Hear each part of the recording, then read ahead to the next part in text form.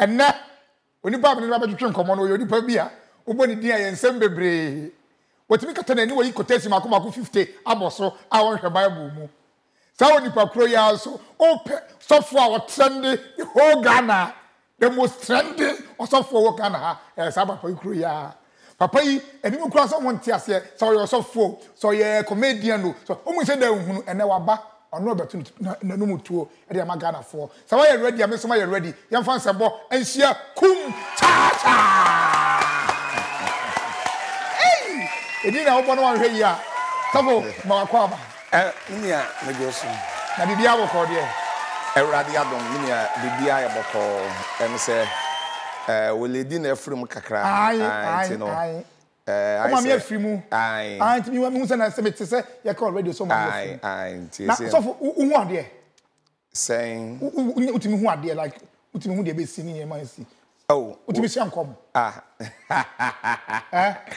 nyame nipa awe difo bia de se we nyame mani hu ade nti o ma me be hu ye de wo mu ne se on se ye bu be se owu okutade a enkwentume nye ba be se me hu se hu ya na de wo mu na me kan chalo no Yesu kura be so owu hwe nti hu wa hu obewu ene te so fo no hu owu na mo ka tene e so mu twa so ko so hu wa hu ebewu na yes owu de sebe Lazarus wuye Yesu nyane no onyane no kura no san wuye nyane Lazarus no kura o san later eti udi 1000 years kura obewu wu ni nyane 10 times kura obewu obesin ewu eti on se ye hye won kom se obewu na wowu na memu enu nje se wiase aba ewu wo ye den a obewu nti wo de quickly tell me edi Kumchacha na kire mase asecha sen me da se machia wa hwefo edi Kumchacha na ye Latin kasa Latin ni ka Kumchacha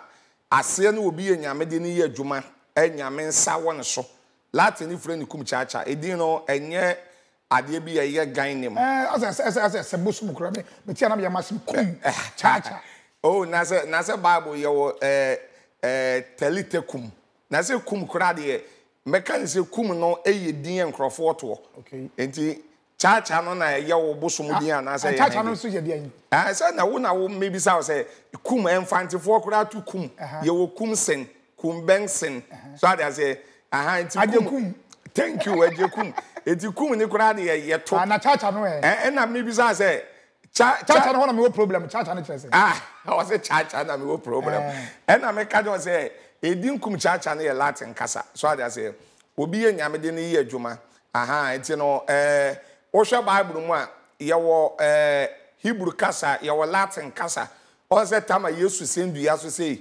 Matthew 27:45 or see Eli lama sabatani Eli lama sabatani asiye ne se meja de no wapome so I say ena Yesu say he fata Mark 7:31 asiye ni se buwe it won say yawo Hebrew kasa yawo Latin kasa ni ye Hebrew ana me say Latin Latin ni ka Kumchacha asiye ni obi enyame nsa e wo ne so eno na ma kire wase no menua asofu ye so sha ase na wo preach wa circle ampa enye circle nko an in the year 1988 89 90 91 eba 92 onyina me preach was circle me preach was Kantamanto trade that no so me preach was baby efro Bonsu brothers e wo UTC wo UTC wo side ya me preach Tema station me preach aboso kan satam na o shampa boy say o start na to do necessary for me na preach me na dia me dia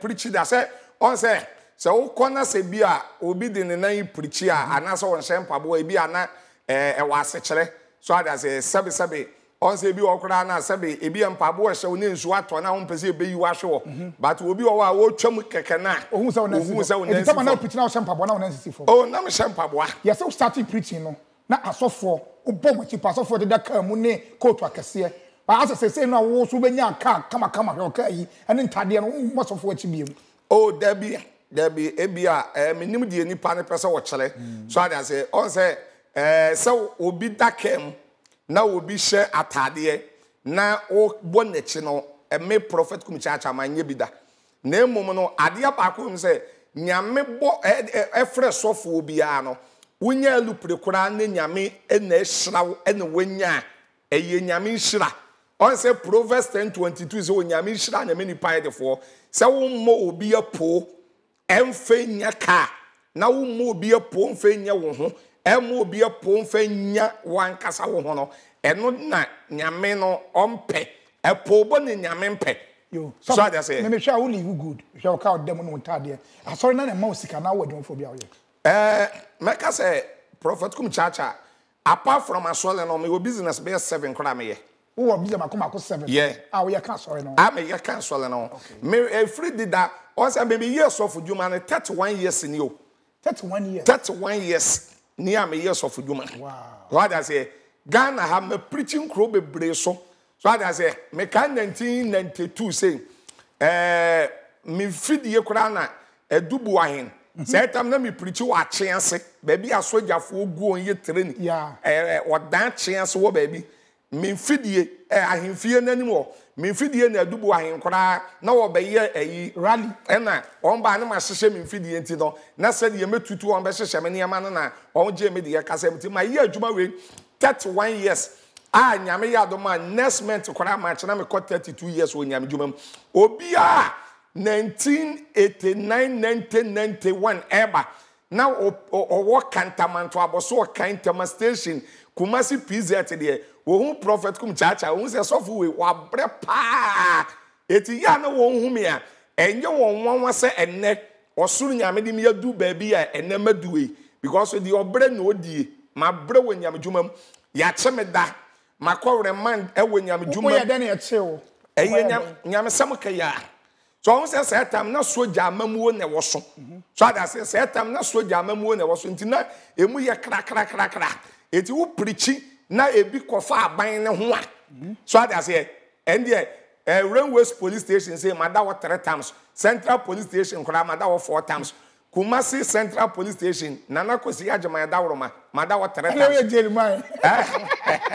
wana wa sori me say ejina na ko na say dey confirm masole no nyame asole de ewi ase asole bia akosoro ba fom say business okay asole bia ekosoro ba fom it is a business because what can Genesis chapter 1 verse 1 was when nyame bo soro ne asase no na asase yes akasaka na esum wo baby na han wo baby ansa no nyame kasa let there be light and be thank you it life for nan kasa ebo wi ase no nya bibia 100% wo wi ase da it say so ni nya na so it na ne na so that say by me person me chele say e wi ase no adwuma bi a obi ye no obi a no obi ye ni competition so that say thank you say we asofo de bi musawo asofo ni bi ene ma omo ye wo krum ha na asofo say yenkoso dross na sofo se sofo we krofo akwhwe we sofo se sane ma ni nyina no uru ya sofo eye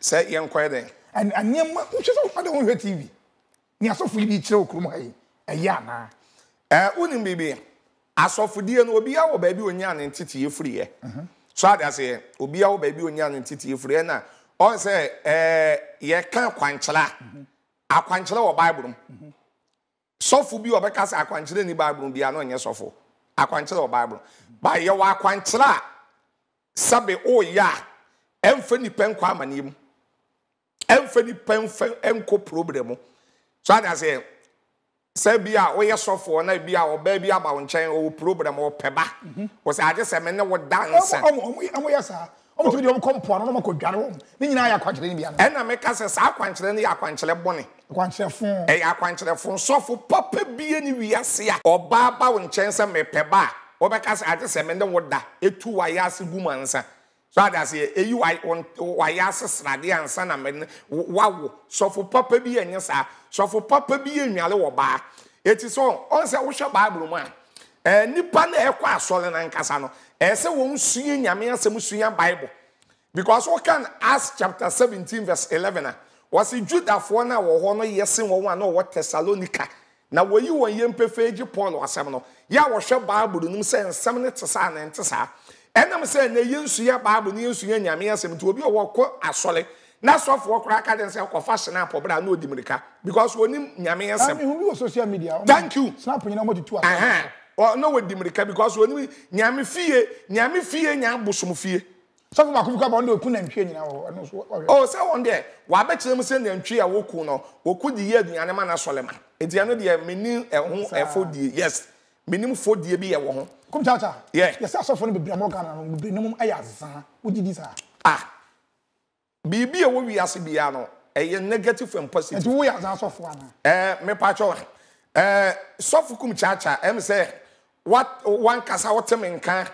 Wo hwa me wo utie me wo radio wo hwa me wo TV so ne ade menim obi a ana menye so okona se wo what be da so obi ka se so Kumchacha agi ne sikada ana so Kumchacha aye na ayaka de bi egunyam so manim aseda do when you fake pastor na me ka se won se dua na ba ene ye di hu wo ye radio adwuma yi wo Adom FM ne Adom TV da bia menim na ekoba e wo so menye so say we hear media adwuma what be bonne afa prophet Kumchacha wonder ba sam bonne nkofo ka fa ho se ne se asese no social media ne trend no e ye de se nya medwuma no nti bi o mo hwe TV Kumchacha ne o mo ko hwe Instagram a o se me nie ba kokwa de obi di send me a wa you shirt na o di na Facebook na wo bom sa me da se on say me da urade asese ma me fa unu ya Kofi Adom won wani nye example yeah me ne no obi ye Kofi TV what the men start here. And me free Kofi TV na TV we ya be fame na social media we ya fame na me wo TV we so na me wo radio we so na me asofo bebre kura atwa me gu say ada say se dia ma ye social media pastor ene won atwa me gu ye nyina abedi adwuma na ye se asofo na ko social media mo ka no won nyina abegi aye o mo social media na ba so o abegi afaso aboso asenya fama ene me no ka say ya wa asofo bi organ na no mo a so I say you friend wo program crowd no to me for phone frɛ say mon frɛ me so I say if you are so Ghana no nipa bebre ye hypocrite as a hypocrite nya atwom so I say tamana prophet Kumchacha meya social media any ayi nyina me na me just start here so for o mo trending me na me ka kyerɛ me na me just start ba mo dey say kwan bi wo fa so trend ya na ye kwan bone when you force yourself nigga you no ko studio na mo ko so for o yes am say etwa yie me da say on say na sam kra de na ka me pese me boso so I say na me pese me what is saying it in the past say o mo dey say kwan for so trend ni bi wo ha emfa nya medwuma ho de wo mo ne say see a o studio ha me we wona we invite me how that's right wona wo to nsa frɛ me ma o producer frɛ me sam me free studio ha no ma metena me kam akwa kodu fie asomdue mo no eye all response mo kan say my responsibility thank you I said yes me free anoma asomdue mo me she studio ya nyame nti bone ma obi di bibi bebo me tirimu a Oboadie ubenya problem pa o producer benya problem because when we invite me ya so I say eti me your guest ema eti say when you invite prophet Kumchacha na me wa ha na obi a one year guest na wo to wani ya na wo wura studio ha na waba attack me no mo wo bibi amoka self defense so I say this say bia obey ya wabo ni din I can't mention the name obey ya wabo ni no oh no on say ye adwuma ni nyina ya won panifo bi etu ye fo okay I say ye fo won sem so I say obey ya wabo ni din na me ye me program o kasapa me ne one guy ye friend Gatuso yeah me nim no me da say me na me ye guest Obani nka program no ho ena onye host ena won ka ho o twamo koni baabi ena o te say o sofu Kumchacha ni Gatuso e wo ho asama ne ye ka kwara so ni din amam emfa ne ho eye de na otumi nya access etumi wura first gate ebe wura second gate ebe wura third say ya brochira ka o mi se kwa me ka mi sika do so yeah because Kaya brochila ka company no mesi won ko na ka di wonu so wura mesi no ba won se Ghana no ya na kraman kenipa enye news nipa ka kraman ya na ye news meme she studio na meme ye adwuma na prophet Kumchacha ye invite me na obi aba na wa be attack me ya fa no na sofo ya bo nwura life nkakra wa ko school kakra oh ebe yele wan ko school oh P1, P2, P3 for the FFA. Okoya P1, P2, 2 year P3. Me hu baby am wie. Wan ka say won say hu baby abo break. Da bi me hu kra. Na we dey no tini sua Bible ne sa. E ya che de. On say Bible. As asofudie na nka say gift. ya wodi enyame afre no so ade ase ene ya wodi ono so ono akoto credit afre no ho ene ya wodi ya ono so na I say owie ni suku no bo masters bo degree no wa anya ba bi amfa no se me koye pastoral course ene wode fa ho eti media ne de meka say ya chade because what kind John chapter 3 verse 27 was obi ntumi nya de prophet Kumchacha yi ade so ade firi surama no ena Jeremiah chapter 1 verse 4 when you make catch the Jeremiah say bra wo hye ne maame yem no ena osi ni difo ena John 6:65 Jesus say one free obi a wontumi man nchen wo hwe Peter no ye illiterate wan ko school da illiterate you can say illiterate illiterate me da se brofo na da no me chiro na wa che agutire mo no me da se Peter ko school da by enwosra ba Peter so no according to the Bible Acts chapter 2 verse 36 37 38 39 40 41 42 43 Peter ko gina Jerusalem preaching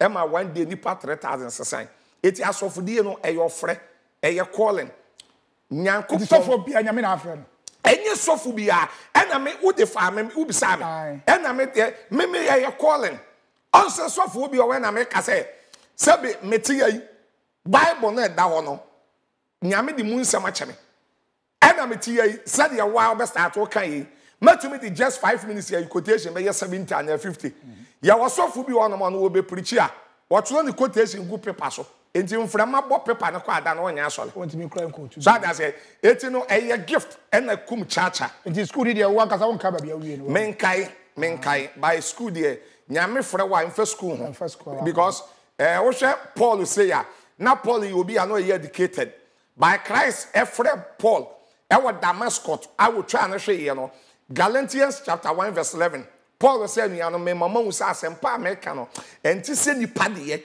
ena enye nipa nkyɛn na me gye no ena enye nipa na de kyerɛkyerɛ me wo so me da se say one ko school na still out in quotation na also wa yes o yere wa ba ko na mienu back o yere ba ko pe o nan say asofo bi kra ka say ya ma kwa man ko from ware mienu ni eno your on choice o fo say no e bone wa eno awale mienu de me no sofo die mu de me prophet Kumchacha de sofo bia 1 Timothy chapter 3 verse 1 also obi fa sofo dwuma wa fa adwuma pa na yele nye ba ko o yere nye ba ko pe sofo amai so dos wo krom ha obi afa ba ko maka no be den say no de enye wo wadwen ni nyame adwen obi tumi bisa da kwose ya obi say da obi bisa say e ma dos chi me man obi afa difference ne kakra bi bebre o obi bisa say ma dos chi me man ye fa ba ko ana sopro so no enfo ne be fa sopro so ne mfa ho e nyame asem nyame ne be ware sopro so oh enye na asem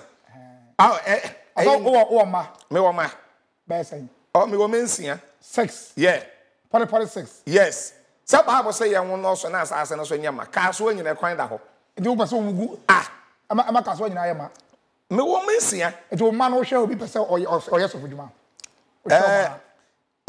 me ma no be ma no wo mo no de na ni je se obeye sofu djuma na me hwe nso a wo calling wo eni ade enti no ona me ho no me wo mensia se mensia de on se wo bi aka ho eye urade pa se me nwu bi nka ho a me wa ka ho ene eye de urade pe ena enye ho ya na me ka se ho enya obi ho no mo a wo ma 7 8 ne ho to no men kola na ho to no obi nso na mu wi aso ye single enso obere chembro nsam so that say omo da enso obere kola chembro nsam obi wo ma 7 8 ne ho to no men kola na ho to no so that say eti ya na edu ba bi no nka say ya wododo na ama ye ho kire yen ya na edu ba bi am no wo nya adwen sa because wo ko China for population and in billions of billions. And so on dimo ne muni bi aka no wan so abre Ghana for. Ko India en kwhwe. So that say Ghana your population be so baba ko na no 6 ni. Me pacho e man ye me no. O de ma me na awo e man kwala 6. Yes. Now also your wedding na. Wedding. O your wedding. Menye wedding. O your wedding da. Menye wedding da. O so for na wo your wedding na wo ye. Wedding no enye ohye. Say your wedding. So that our dear free Bible any wedding. Exodus 22 verse 16 was what be called that baba will be I yen na wade na one ne da we ye mistake name pon ne da on kwaye no ho ade wade na da wie no say eno no ye on wa enim Kristo no Bible ne say when you akọ test ye wie. So I say akọ test ye wie testing officer won't me face wo. Em obi nso me test. Okay. Enti no awade e wo Bible no say wo hie oba na ye ne ho ade e ma abusua. Wedding de enye by force enye o se. Because nka baby say ka wa ho asem nti na me ka wedding. Ka wa kora de me nua ma me ka wa nkyere awade. Oh yeah, wedding say no na yesi bia. The American say kawa enkyere awade. Akere den. So I say obi she kawa. Enso yi kawa ni gu oda bia ma okọ hotel ekofrompa. Akofrompa. So I say eye su na ekuta wo ene ban no. Ene kyere awade. Kawa enkyere awade. Enti wa sorry ni be so ware ya. Enya wedding na ya omo ye wa so dem. Ne ho aso no wo sika. Enti so for so tell me ho na so wedding na wo nya wedding. Obi awade ope. Wedding no nya awade a. Wedding, just won wedding. Obi awade ope. Dem be so wo kaka kaka me say umpe wedding. Me pe me tam nsoin. Tam baby so kum. Tam ne say tie aborofo ne kura Yesu ya won na won de wedding buy no. Won ne yira tena be 30 years, 20 years, 25 years. No one wo wie na wade ya no won di mu de nyina be 25 years no on ta ye wedding. Enye na ye wo Ghana ha. Na brantie bi a wasi so. Bosumi bia ni pay ye 5 million. Na wakon oba na oba no won na trend so se me pese me your wedding. Na wakwaje bank loan 500 million and 300 million.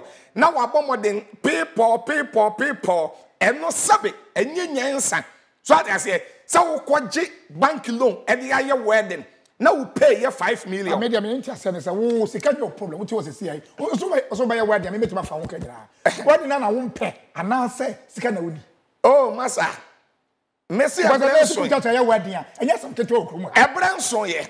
Ana man do so tu na wotimi na wedding. Saden. Wo man bako ha ni ti ana. Say so we you know like oni bako bia wo ha na oni bia wo ha. Dabi me wo yele bako. But wo bontin. Ma wo abonten sen. O yele bako na no wo 6 ni na. Me say ubi sa me na me say eye me no. Nti no bi mu wo anware wo. Enye ne sa o ka se me ni ebi no ma wo a. Ebi no ba bia wo anware no. Me ne obi awo by awade no eguye. Awaware na eguye. Thank you. So that's it. Nyakra ma wari bia mo na guze. Normal. Enu guye. Thank you. Eti di owo sisi ye de mawade na me ne na wo a awade no e wo ho a. That's what you na. Thank you. Aso ti wa wo hwa wo si wo sisi ye wo asese ho abekọ heaven. Where tautological question. Also, let me say we mo. That be a tautological. And we pray for us to heaven. Because we are suffer. Oh, we are about heaven. Me kwa abroso. Ye we na about heaven. Me kwa abroso because me ankasa kwa heaven no. Me won konwa me yenu nesi ho. Me de ba kwa warranty alasa. E di happen there. Mo musie no mo ba beto yen. E ba na mo. Ya ha. Di happen there. You also wo kroma ha ya na wote economy no hu ni sen Ghana na ne mate sen. Economy no. Eye wo. Me no ade ba ko mu say prophet Kumchacha aban bia ba me de ma ho ode ne me mpa ebo esom no. So I say because comfort born e hye nkom say kuro nsay ya wono so tem. So kwa bo system no ya de na enkoyi wo. Who say yen ye de no. Yen ye system no is very bad. System no bad. Very bad. Okay. So I say so be say I didn't think the system here very bad ya. Eye niema bebre. So I say because ebrochire system. Last ebrochire akwa fa.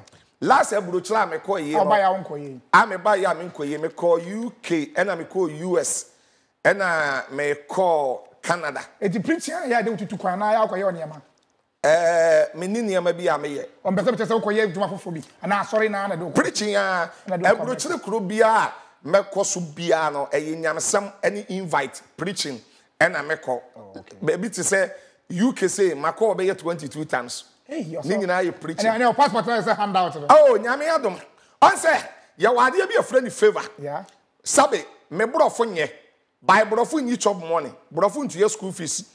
What does it? My co embassy bia me ko bia ya ma me visa. Okay. Embassy bia Ghana for say so fukum church and table for he. Obi amente brofo bosumi mienu mi ense bia. Ewurade ma me fu praying. Na me na soro na wo bi a wa university na me di wa pampam agro soro and so for so cassette ya me nya cassette me university na me nkobrochi na wo kobrochi na me di wa pampam agro da we fan community o be asem abufu so Kumchacha me da me se abufu say just after na buy so na be san odi wa ha say o ba I maka bi da soro ofa wa san odi Kumchacha na de o be san Sir, my program is obi oba bia sign wo so ayema. Kwa me uji kabum obi oba bia sign ti. Maka ne da so ko fa na sign. Ba we dey so ayema, so ayema. Oba da we dey bia we dey. So ayema. So sorry with your boy. You tell me we tell never say about Kumchacha one fantastic man. And I want many aje pa. December dey kwa and am dey ma. Higher after hours. Me twa me when am say about me ba more fire.